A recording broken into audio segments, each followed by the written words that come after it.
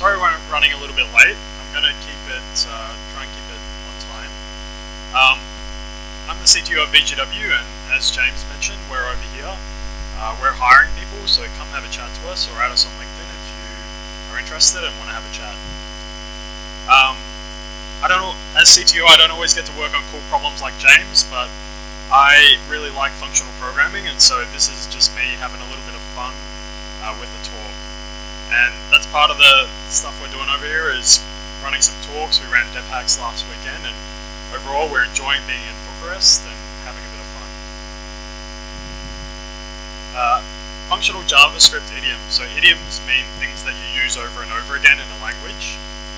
So, I don't know, in a regular language you might assign a variable, like var x equals something. That's an idiom. It's like more strong than a pattern. Like a pattern is something you might use in certain cases. An idiom is something you use over and over again. Functional means functions, and JavaScript means JavaScript. So I'm going to start with actually pulling a little bit from Richard Feldman's talk. I was speaking to a couple of guys who have seen Richard Feldman's talk on why is functional programming not the norm. I'm going to start with that because it's actually a really good way to set the context for my talk. These are the top programming languages at the moment as of this year. Java, C, Python are in the top. JavaScript's down at number 7, and there's a bunch of them in there. And Richard actually did a talk on he went into the history of why these languages got so popular. And I'm going to start with that. So one of the reasons he said that languages become popular is killer apps. So if a language has a killer app, it becomes popular that way. So most people would know that the killer app for Ruby is Rails. Rails is what made Ruby take off. You know, that's why it's popular. For PHP, it's WordPress and Drupal. For C, it's systems programming, and for SQL, it's databases. Platform exclusivity is another reason why languages become popular. So who uses Objective-C for something other than Apple development? No one. So JavaScript also became popular this way because it was the language used in browsers. In Netscape originally. C# is platform exclusivity on Windows. Quick upgrade paths, TypeScript, remember CoffeeScript, Kotlin, C++, all kind of allow you to change the file name and you're immediately in the next language, or you can run a little script that'll convert it to that language. So that's how some of these languages became popular. Marketing, that's how Java became popular. One of the main reasons anyway, it literally like Sun dumped $500 million into marketing. And then slow and steady, so Python is a language which has just grown over time and now it's the most popular. Someone said when I ran this talk yesterday, oh, maybe it's machine learning. Well, I don't know, it might be a catch-22. Maybe machine learning was used in Python because Python was popular by then. But if you just look at the trends, it's just slowly been going up. Probably because the language is actually good, but it's one of the few ones that is popular because the language is good. So JavaScript, let's talk about JavaScript. We're at BucharestJS. 1995, Netscape had Brennan Ike work on embedding scheme in Netscape browser. This was how it all started. So it was originally called Mocha and then released as LiveScript. JavaScript was originally a functional programming language based on scheme. Java was being marketed for $500 million at the time. And Netscape wanted to be more Java-y and jumped on the bandwagon. So what did they do? Ike was tasked with dropping scheme, forget that crap, and switch to Java syntax. Use Java syntax, and not only that, but use Java in the name somewhere, just somehow. Put it in the name, it'll all be good. All those developers who are writing Java, you know, they're going to move over to JavaScript and it's going to really take off. So, sweet. Netscape wanted to move fast, and Ike produced the first version of JavaScript in 10 days. Interestingly, Node isn't the first language or runtime to use JavaScript on the server side. Netscape Enterprise Server was using JavaScript on the server side back in the 90s. This is what Java could have looked like if Ike was tasked with going ahead with Scheme and making it. And personally, I quite like this. People might disagree, but if you remove the brackets, this is like my ideal language. All the top languages are object-oriented.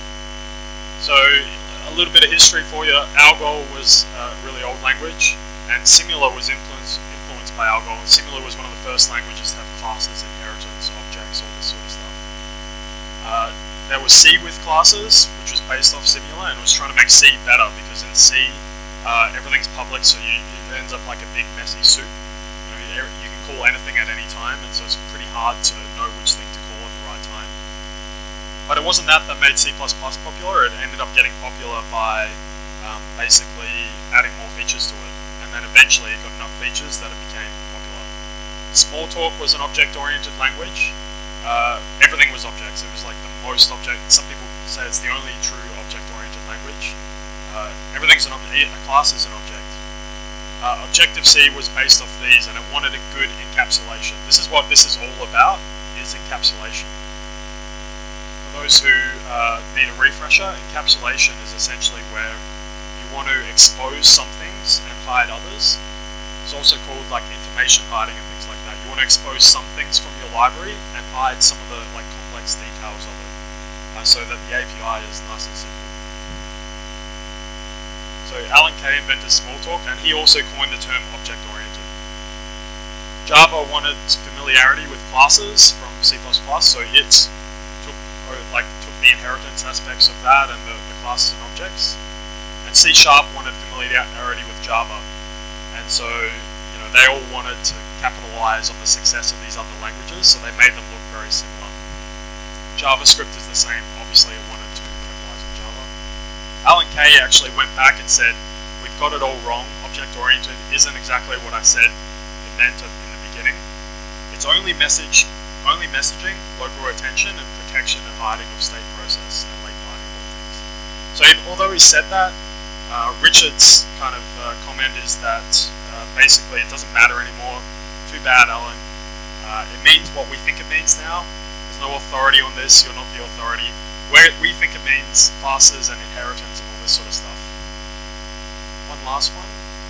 Androids, I can't believe it's not Java language. You guessed it, wanted familiarity with Java as well. Side topic, the Android and Google case, the Google and Oracle case, where they said that the copyright issue. I actually take Oracle's side on this one. Google purposely copied code they weren't meant to, and then sold it for the pure purpose of capitalizing on Java's success. So there's emails that actually the smoking gun. But anyway, I won't get into that. So inheritance, this is this thing we all know from other programming languages. So there's actually two types of inheritance: subtyping, which is implementing an interface, and inheritance implementation inheritance, which is extending a class. We actually know now that implementation inheritance is actually not a best practice. If you've read design patterns, it'll tell you that favor composition over inheritance. I'm going to use some code examples in a minute to explain why that's the case. Modern languages are sort of know this. Go has no inheritance, has no classes, but it supports an object-oriented style. You don't need these things to be object-oriented. I want to just use a quick example down the bottom here of what the difference looks like between an object-oriented style and a functional style. So the top, actually I'm going to use this. Whoops, I need to do that. I'm just going to point. The top example is a object-oriented style of doing it, and the second line is a functional way of doing it, where you've got the function first, and then you've got the object and the parameters, whereas this has the class, the function, and then the parameters. There's no difference between those. This is just syntactic sugar, basically. The only difference that can come about is this can mean something completely different if you're using inheritance. So you might be calling some random method that you don't even know about underneath the hood here. You could be doing all sorts of things, but if you take inheritance out of the picture, these two are the exact same thing. One of the benefits of using the function, the function form of this, is you can actually specify the exact arguments that this function needs, rather than specifying the entire object. So it gives you a bit more information, you're able to give it a bit more information, whereas in this, it has access to the entire book object. You don't know exactly what it's using or not. Does that make sense? Cool. Actually, I've got some code to show. So, I'm going to talk a little bit about, imagine you've got a stream, and that's probably not large enough.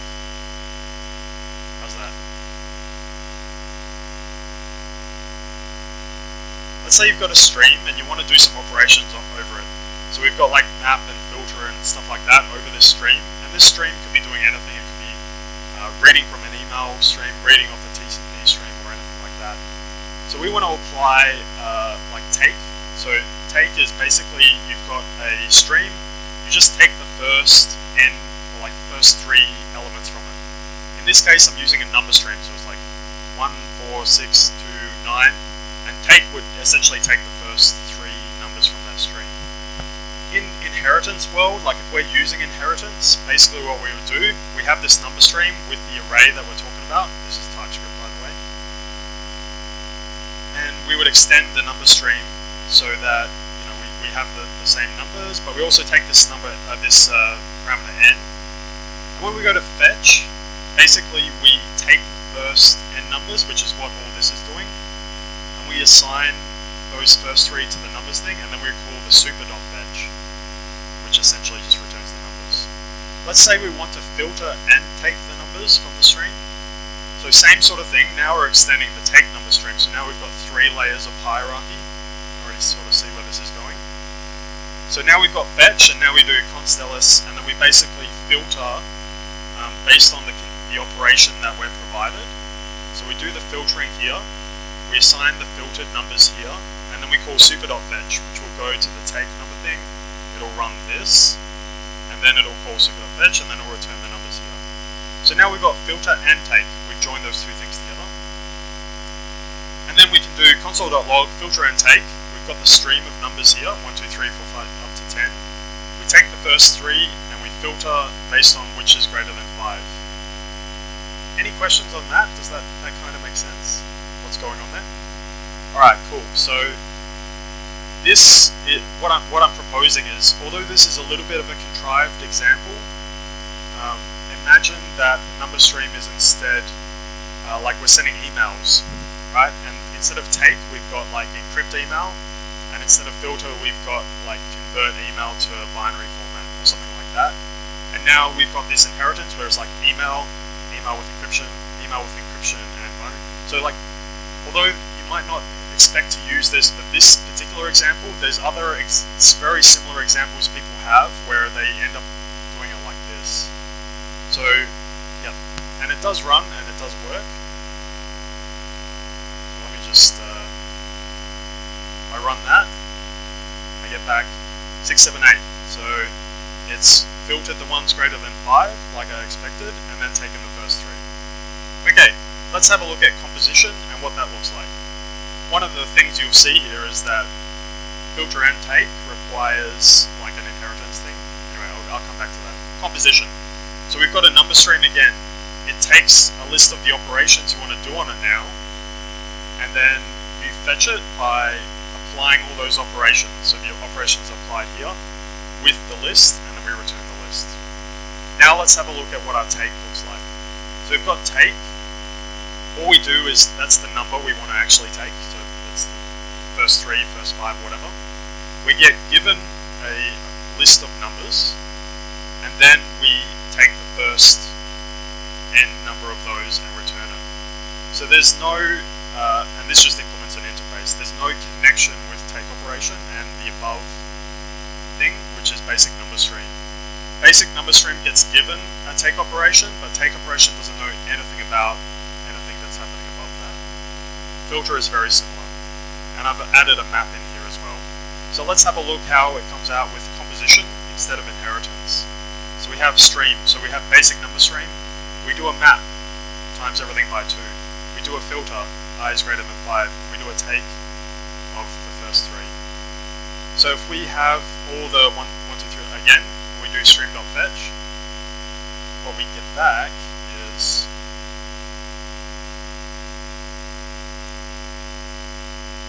(6, 8, 10). So that makes sense because we've times everything by 2 in this example. We've gone greater than 5 in the first 3. So 6, 8, 10 makes sense. I think there's a lot of advantages over the composition approach. For example, if I want to switch these two things and do this, I actually don't know what this will come out as. You're quick at maths, you know.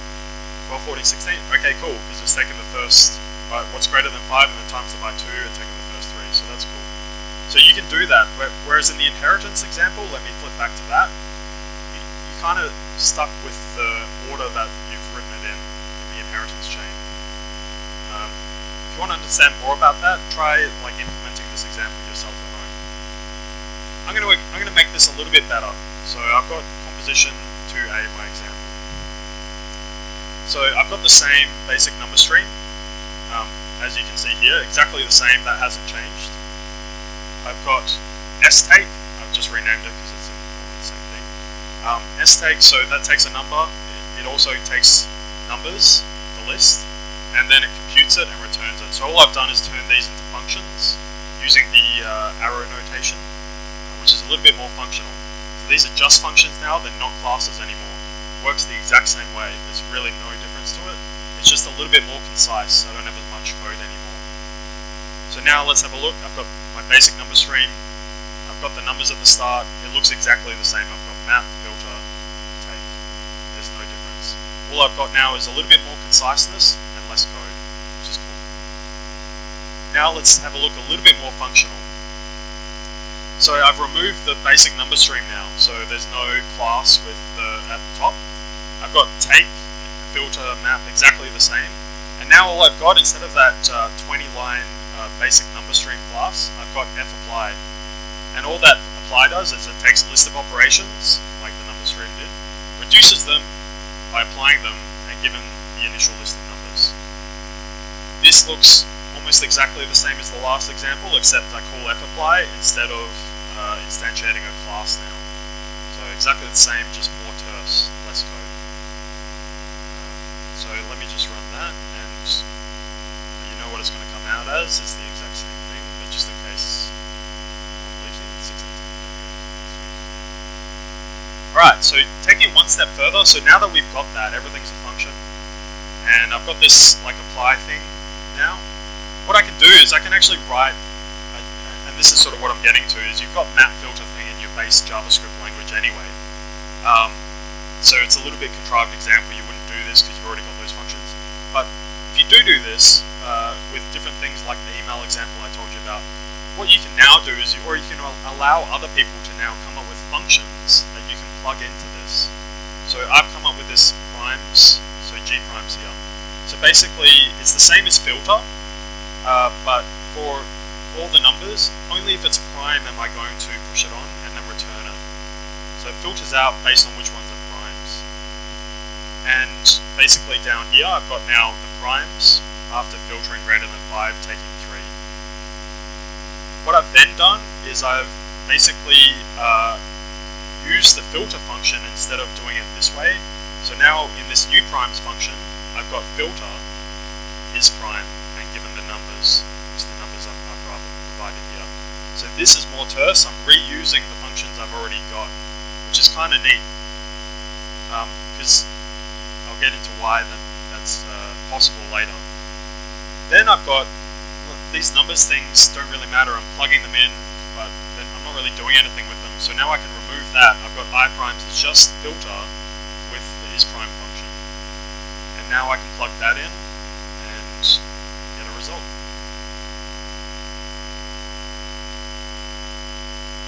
So it gives us 7. Remember, I've only got 10 things to begin with, so filtering greater than 5 and taking the first 3 or whatever amount there is. There's only one prime there. Okay, cool. So that's composition over inheritance. You might have heard that. It's actually JavaScript, I think, kind of made it popular again.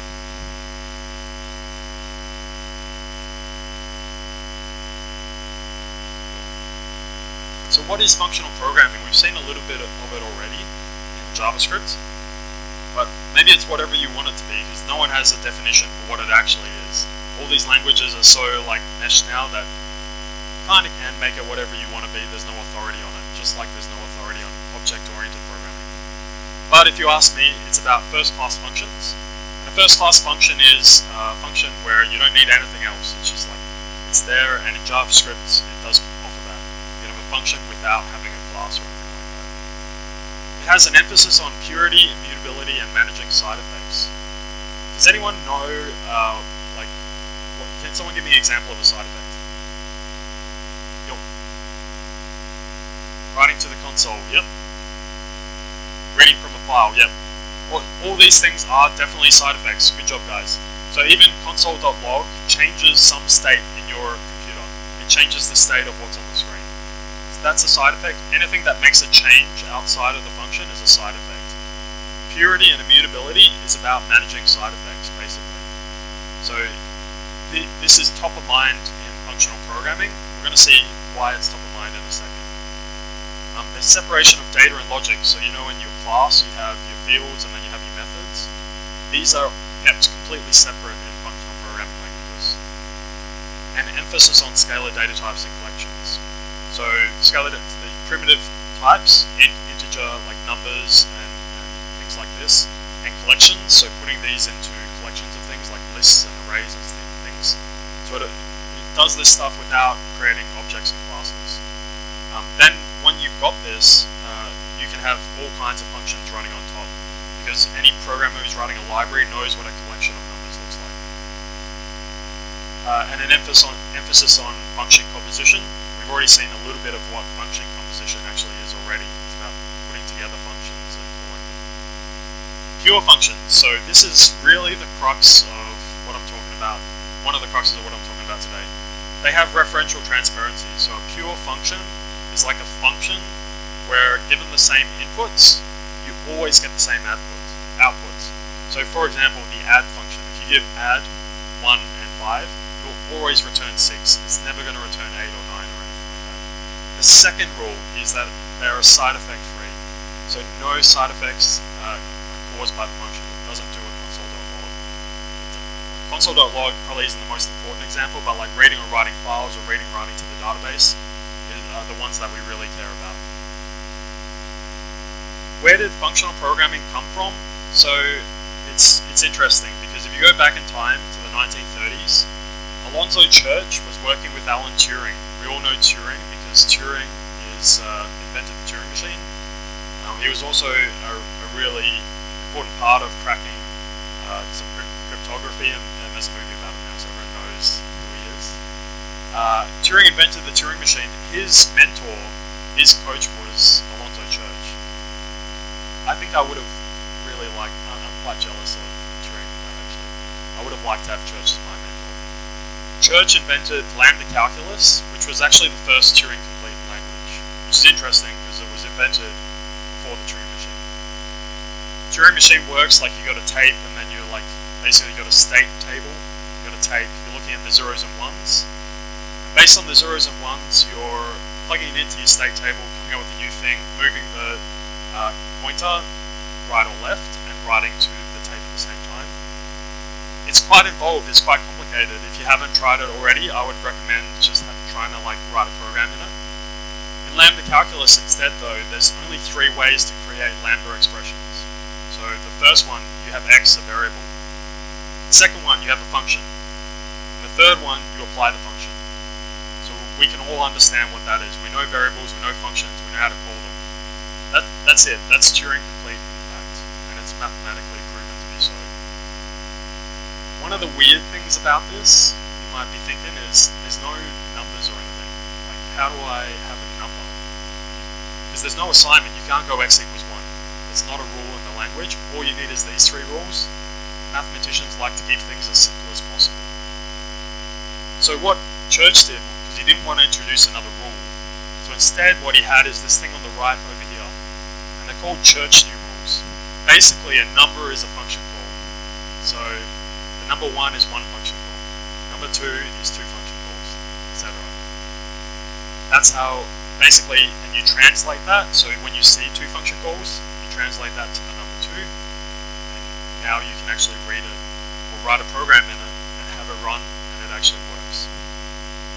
There's a couple of examples of functions. I'm not really going to go into the details of these, but they're actually quite simple once you understand the syntax. It looks kind of weird, but suck is just plussing 1. So, and it pluses 1 because you can see 1 extra function call outside of the f and x. And basically, adding 1 more function call to this is a +1.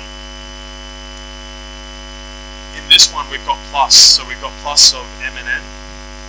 And we're doing this +1 again, but we're doing it m times. So n plus 1 m times is n plus n. And over here you have multiplication, so you have m and n.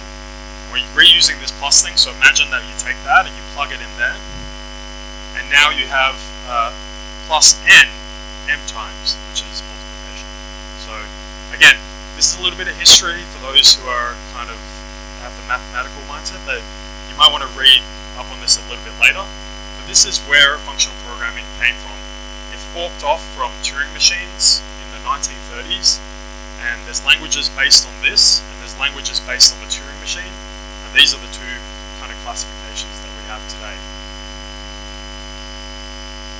JavaScript has functional features, although Ike ditched Scheme, there's still some functional features, because obviously he liked functional programming as well. There's first-class functions, you can pass functions around, which is kind of cool. Anonymous, you can return functions, you can pass them as arguments. We have pure base functions, which is unusual. So map, filter, reduce, concat, they're all pure functions. We have closures and things like that. So clearly there's some parts of this that have left over that aren't like, that he didn't completely turn it into Java. There's some functional aspects that have remained and passed through the language.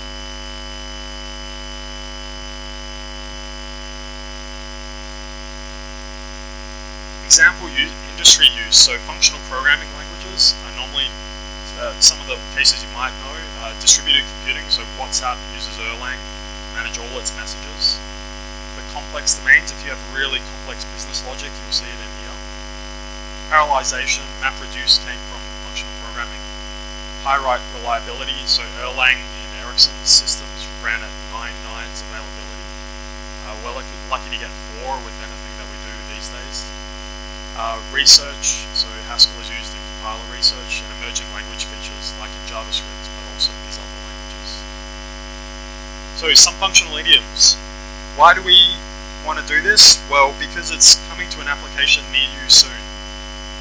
These features, some of them are in JavaScript already, some of them are coming with libraries, some of them are actually have proposals to become part of the base language itself. I'm going to run through a couple of these and see what they actually look like.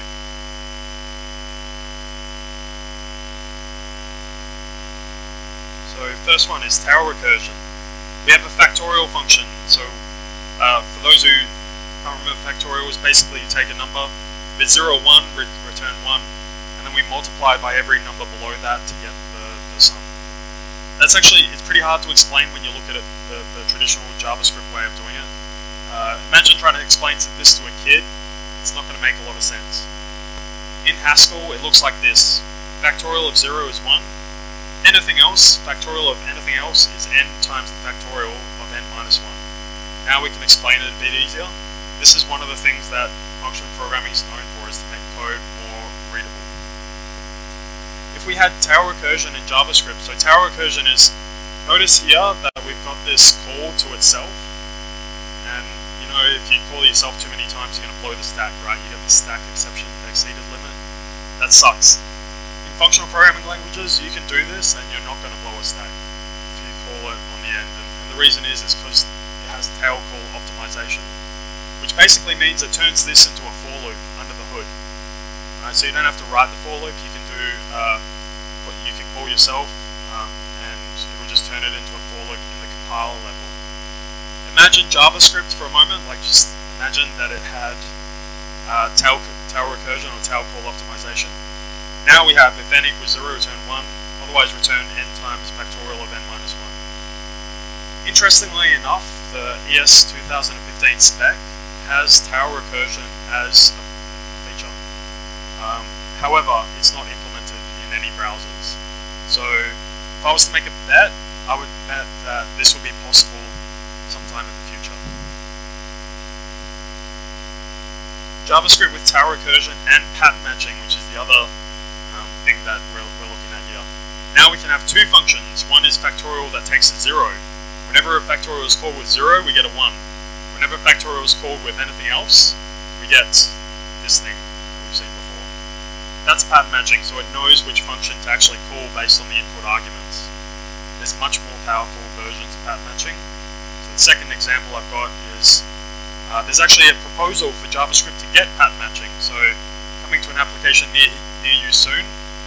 We have pastes, which is our pattern match, and then when the object res from our fetch looks like this, it has a status and a headers with content length of variable. Then we can say size is that variable. So it knows, it matches the object structure. It does like basically an equals on this in a more clever way. And then it looks at, if you get a status 404, we can say that it's not found. Or if it's anything else greater than 400, we can throw an error. This will come in handy in React as well. Now you can look at an object and see if it's got a loading property on it. And if it does, you can print loading. If it has an error property on it, we can print an error. And if we have a data property, we can print some data. So yeah, there's other examples of this. Look it up if you're interested. One of the other idioms is tuples. So yeah, we have this object here. So we've got field names and field values, user ID 123, etc. We can do deconstruction in JavaScript. This came fairly recent, a couple of years ago, but fairly recently. With tuples, you don't actually need to specify the field names. You get kind of an array, but not 123 name balance, and you can use types to make sure that they are actually the right types. And then we can deconstruct that way. You basically remove the field names. It actually comes in handy when you're returning like a value and an error. Python has tuples, so you can read user and then you can return user and error if there is one, and deconstruct it like that without specifying all the field names and all that kind of stuff. Burritos. So burritos are monads. There's a big chunky code here, don't worry about that. Basically, all you have to look at is this either. So either.write is one way of calling it. Either.write means that the function succeeded and we're going to return a value. Either.left means we screwed up, something screwed up, and we're going to return an error. And the cool thing about this is that throwing an exception here would mean that if you're looking at the function, you don't actually know what's going to happen, right? There could be some exception buried in it somewhere deep in its call stack that you don't know about.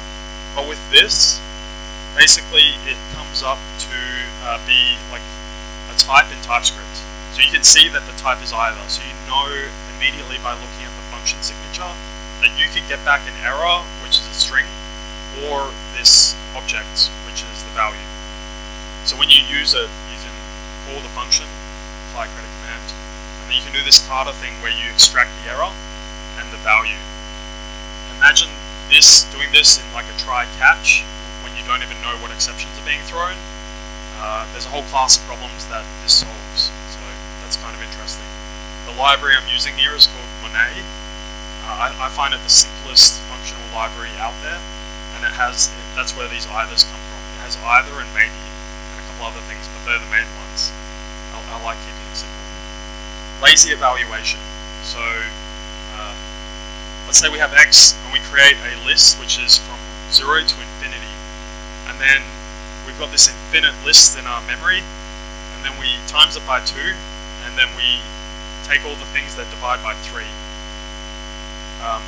In some languages this actually works. You don't run out of memory with this infinity. What it does is it only computes values when you actually go to call them. That's laziness. When you look at stream processing and things like that in JavaScript, it's already doing things like this.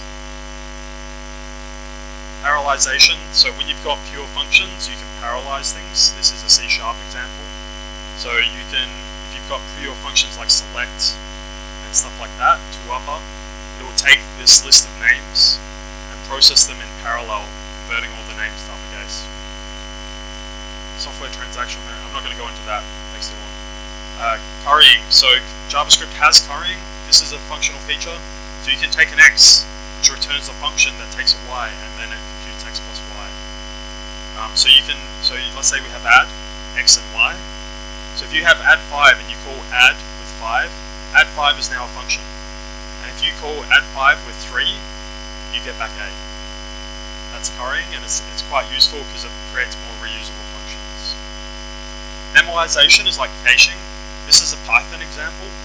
Basically, if you have Fibonacci, a sequence, like the function Fibonacci, and that's a pure function, so same inputs, same outputs. You can just chuck this at LRU cache on the top. Don't worry about it, and it just caches everything now. Whenever you call that function, you call it again with the same numbers. It's already cached, it doesn't run that whole function. So you can just chuck that on the top. JavaScript doesn't have this, but you can basically implement it if you want as a library. Immutable data structures. So there is immutable JS, which is immutable data structures for JavaScript. Immutable data structures, you call like set and add and push and all that stuff on it, but it doesn't change the underlying structure. Basically what it does, it returns a new one, completely brand new, and it does it that way. Kind of like map filter and like concat and everything like that in JavaScript, but this is for everything, like every map operation. I kind of recommend, although there's Facebook's library, Immutable.js, I kind of recommend not using it. I've just found that, like if you look at the underlying code, it's super complicated, and I've just found I'd rather use JavaScript's native features to do basically the same thing or get around it somehow. I just found it not worth it. But it is kind of cool, and you should check it out if you're interested. And then closures. JavaScript has closures as well, again, functional concept. So when I've got a function f, this is another Python example, and I define another function g, and which returns x plus y, and then I return g, that's a closure. All a closure is basically is a function where it's using a variable that's outside of the function. That's basically it. So when you've got a closure, it's basically storing that function, but also the environment that it's coming from, and it has a bit more context. And JavaScript has these because you can essentially write this exact same code in JavaScript as well. Cool. So there's some idioms, and as you can see, JavaScript already have like a lot of them. There's a couple I didn't mention, runtime type features, like I'm expecting TypeScript to maybe add some of these and make it a bit easier. There's MapReduce and there's actors, but I'm not going to cover those, you can read up in your own time. Okay, so I'm going to just write a little bit of code now, and the purpose of the code is really to show how to refactor a function, but do it with pure functions, like kind of with some of these concepts in mind.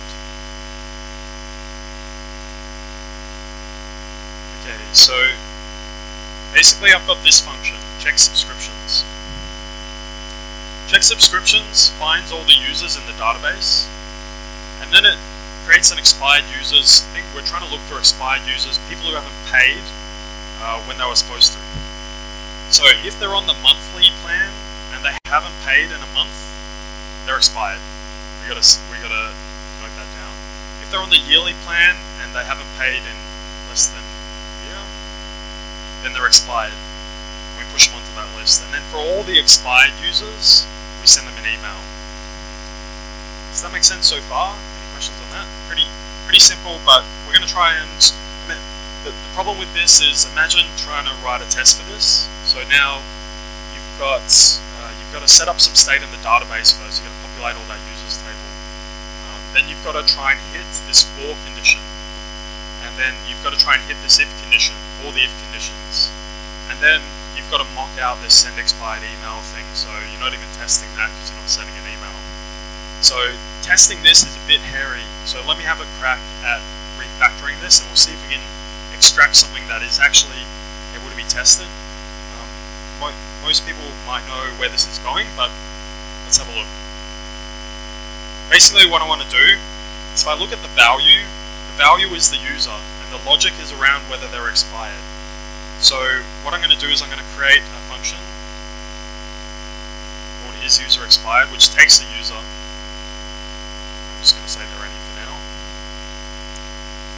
And it's going to return whether the user is expired. So that's this part of the code here. And when it hits this condition, it's actually true. And same with this one. Otherwise, they're not expired. Okay, so now I can dump that stuff. I'm not going to use that anymore. So I've got these users, and I'm going to map them over this isExpired function.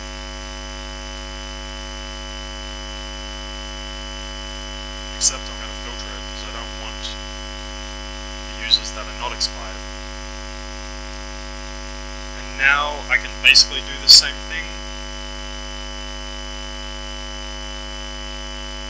So I can get that. Okay, cool. If I want to make it a little bit more functional for whatever reason, if your team has chosen to kind of use functional kind of features, paradigm and things like that as well, including the syntax, I'm going to for each this. This isn't functional at all, but I'll just make the code look cursor so we can read it easier. Okay, the refactoring is done. So see if I can just close that up. There we go. That's better. So I've got this function now, which takes a user and returns true or false. And I've got these functions now, which reads the users, filters them, and then sends them an email, those that are expired. This is, I think this is a really good way to refactor code. One thing that you'll notice here is this is now really simple, but this is the high risk stuff, because your database could be in any state at all, like it could be offline for all we know. So keeping this really simple and keeping it line by line without any like if statements or any logic or anything like that, I think is good. And also we've got this sending an email thing, and emails again, like the email server can be offline or whatever. So this function, I'm keeping it simple because I want to know what it's doing. It's high risk, and I just want to make sure that it's just super simple and straightforward. This function, on the other hand, is getting more complicated. And now imagine that you're in a real life scenario, you've got all these other conditions. This function is going to grow larger and larger and get really complicated.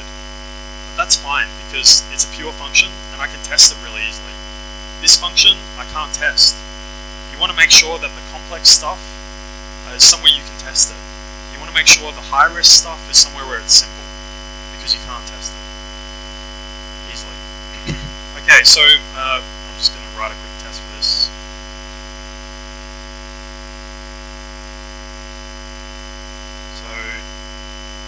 I expect is user expired. I give it a user that is on the plan monthly. Sorry about that. Thanks for that, man.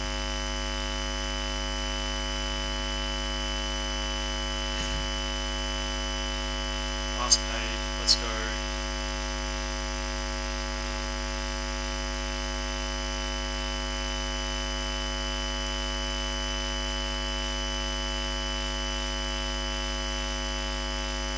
That's +1, then I expect it to be expired.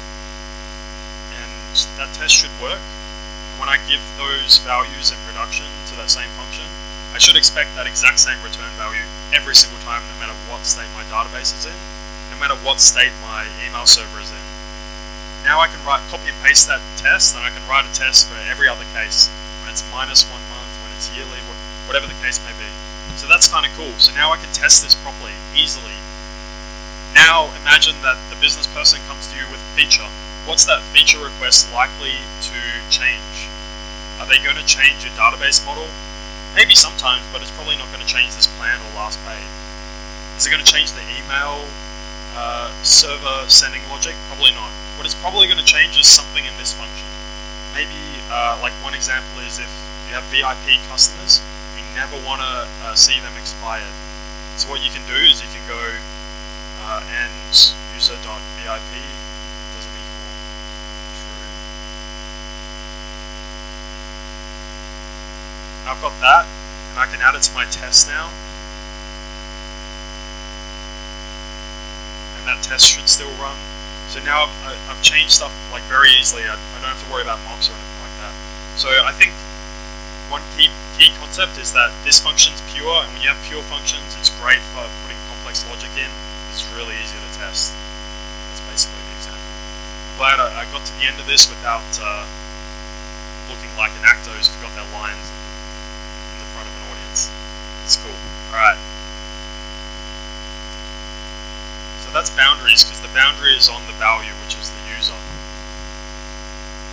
So there's actually, rather than just the code, it's useful for code structure. Functional program is really useful for code structure and things like that. But it's also used for architecting your whole system.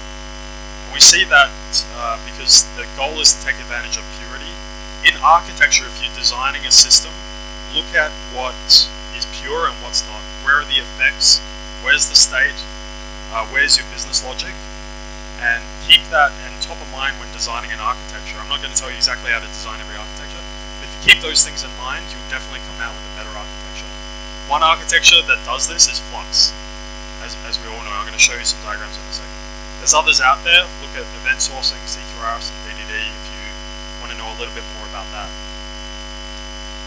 Remember the jQuery style of doing things, where you have like this controller, and then you have all these models, and those models like read and write to the DOM, and like update it and change it all the time, while these other models are doing the same thing. But that really sucked. Do you remember what was before this? What was before jQuery and Ajax? It was History.js. History.js was when you had the state of your application in the URL bar. You could only have like a state of up to like 2048 characters, because that's how much a URL bar took up. But that's how we used to write programs like a couple of decades ago. And then we moved to jQuery when Ajax came about, where you could do all these things on the client side, but it was a little bit trickier because it had all these things going on at once. Then we encountered Flux, which is in essence a functional architecture, I think. You have actions that come into a dispatcher. The actions are just objects, they're just plain pieces of data. The dispatcher is dumb. All it does is fire events. The stores and reducers are complicated, but they take in an event, they're pure functions. Right? They take in an event, they output your state. Sorry, they take in an event, your current state, they output the new state. And then your views are also dumb. They're just views based on your store, what the state is in your store. And the views can fire actions which go through the exact same flow. So this is a functional architecture, and you see a lot of domains that are quite complicated looking like this, I think. And this came about from Facebook when they had a problem with their notifications. You know, like in Facebook, you're looking at your phone and it's got like one notification, but you've already checked it, and you check it again, it's like, there's no notifications. That's actually how they invented, or one of the reasons they invented this architecture, because the things on the front end were getting so complicated. They needed some way to like do this without introducing bugs. They had all these different programmers changing stuff on the front end. So just a quick wallet example. So basically, users have accounts, so they have account balances. Accounts have three balances in our casinos: gold coin, sweeps cash, and sweeps uncashable. Gold and sweeps are independent currencies. The last two, the sweeps cash and the sweeps uncashable, kind of relate to each other. When you have cashable sweeps deducted before uncashable sweeps, when you have a command come in, the cashable is deducted first. Commands come in to add or deduct gold and sweeps from accounts, and it looks like this, very similar to the Flux architecture. So we've got commands coming in to a log, and we log them sequentially. We have the business logic in the reducer, and then the read model at the end. We query the read model for things. Very similar to Flux. Looks like this. So commands come in, we have add 10, subtract 5, add 1, subtract 2. The reducer reads pulls all of those out of the database in order, because they're ordered in the database. It goes through them one at a time and computes the new state. So the reducer is a pure function. If you have subtract 15 here, you can't subtract 15 because you only got 10 in the account. That's still logged, but the reducer will know that it's not a proper command, and it will tell you that it wasn't able to process it.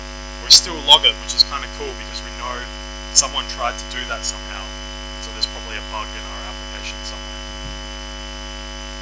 So, taking an example, we have two commands come in: add 10, subtract 5. The reducer takes those, computes the balance, 10 minus 5 is 5, and puts a bookmark at number 2, which is here. Two more commands come in. Rather than processing those ones again, it reads what it last wrote, which was balance 5, bookmark 2, so it knows to start from here. Then it reads every other command that's come in, computes the new balance, which is 4, and adds a bookmark for number 4. That's basically how it works. There's a little bit more to it, but it's pretty simple at the end of the day. The cool thing about the reducer is, given an input, and like input is the bookmark plus the events, it'll always produce the same outputs.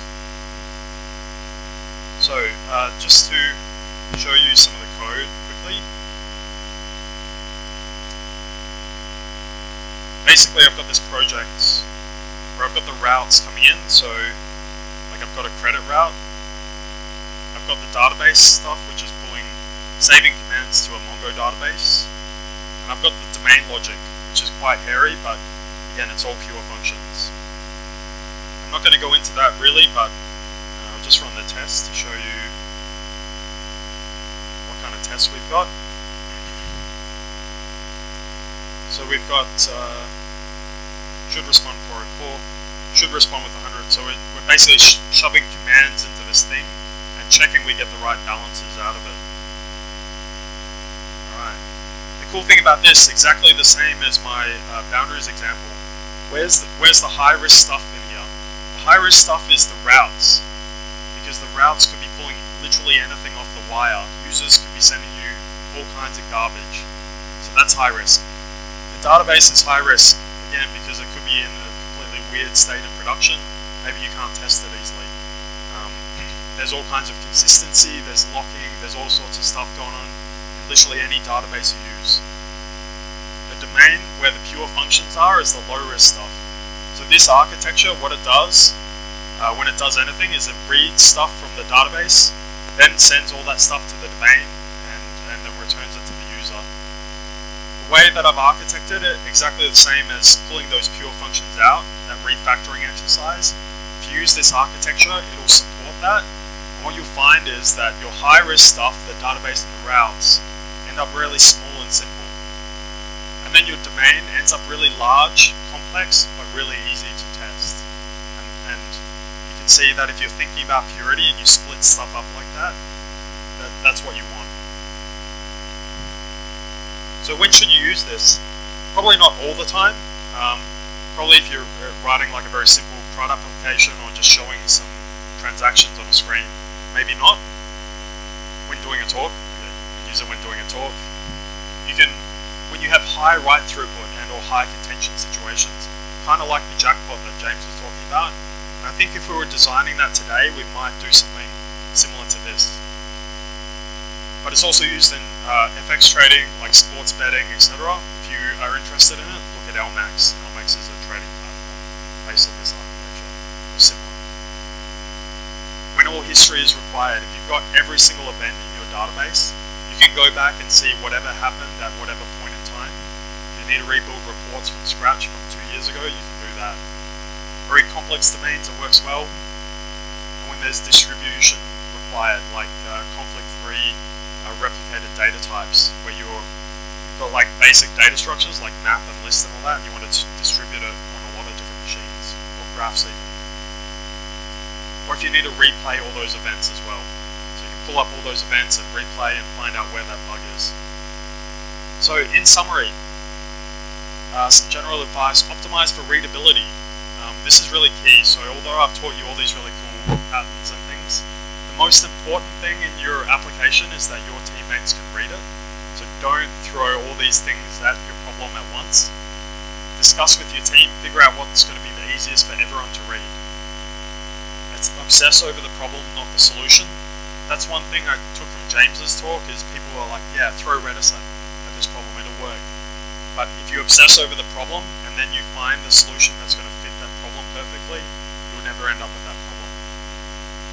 Think about architecture in terms of purity, side effects, and state. This is really key if you want to build a highly robust system. Separate logic from effects. Look at other options before jumping into inheritance, pretty much all the time. If you have a complex domain or strict performance requirements, check out DDD and event command sourcing. That's it. Thanks very much.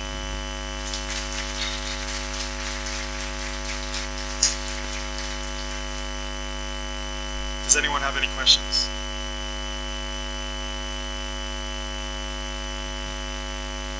Yep.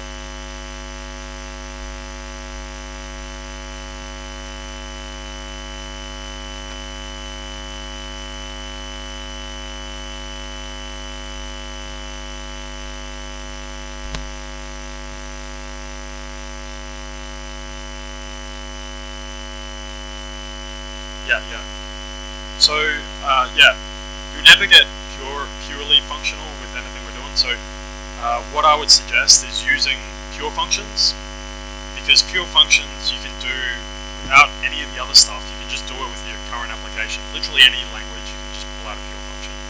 If you do that, there's no real performance overhead. It's part of your language already. So I like keeping the code simple, because actually simple code is the easiest to optimize for performance as well. Yeah. Any other questions? Yep. Yeah, sure.